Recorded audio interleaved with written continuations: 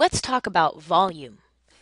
Volume is a measure of the amount of space contained within a shape, or how many unit cubes it can hold. Now you might think about volume only for three-dimensional shapes. So three-dimensional shapes should pop into your head when you're thinking about the concept of volume, and that's because only 3D shapes have volume. This happens because of the dimensions. A 3D shape has length, width, and height, which means it can hold stuff inside of it. Take a look at this rectangular prism over here. You've got different dimensions, right? 3 of them listed. And if you wanted to find the volume of this, you would multiply the area of the base times the height.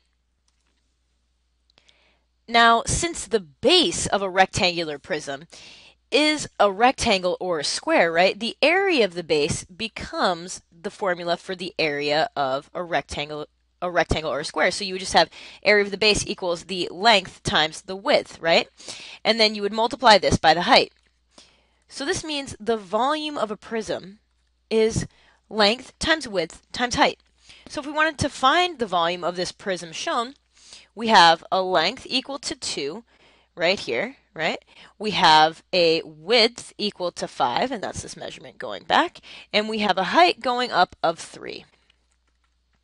So substitute these values into the formula. You have 2 times 5 times 3. And this is all in feet, so we'll keep these units in mind when we get to the end. So 2 times 5 is 10. 10 times 3 equals 30. So this is 30 feet cubed, or 30 cubic feet. That's the volume of this rectangular prism. Let's try another problem together. Jim has 2 cardboard boxes. Each box has a width of 5 feet and a height of 3 feet. If one box has a length of 2 feet and the other has a length of 4 feet, what is the total volume of both boxes?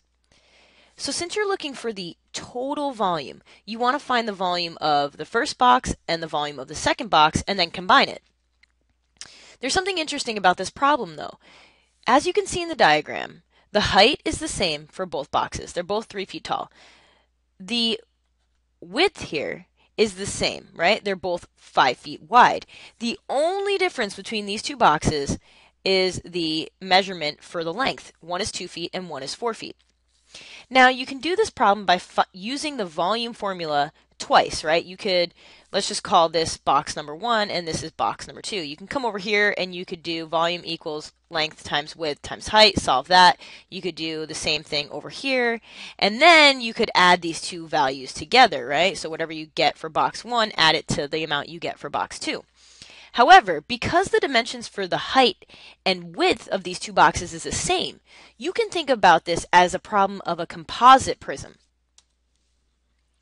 So what you have here is the composite prism. All you do is you take these two boxes and push them together. So what happens now? The two lengths line up along the front edge here. So what you want to do is add the two values to find the total length of this composite prism. So this is a total of 6 feet long, 5 feet wide, and 3 feet high. So now we only have to apply the volume formula once because we've made this a composite prism.